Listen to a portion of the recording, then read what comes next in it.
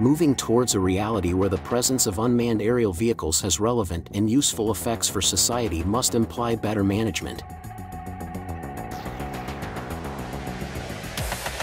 During flight planning, UAS operators must analyze the surrounding zones where the aircraft will fly and identify no-fly zones the platform should prevent.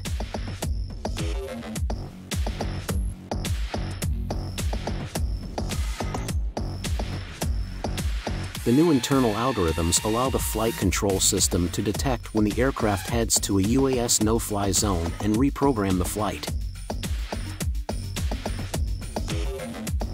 Our GCS software includes a no-fly zones editor to draw unauthorized areas and improve operators' situational awareness.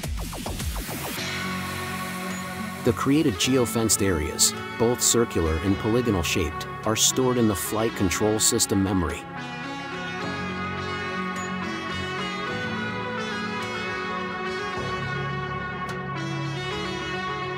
The new algorithm will create several waypoints without the operator's intervention, guaranteeing flight safety and non-entry into the exclusion zone.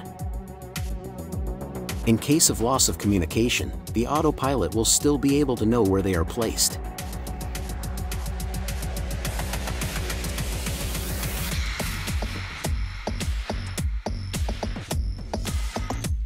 This new automatic maneuver will reduce operators' workload and increase flight safety.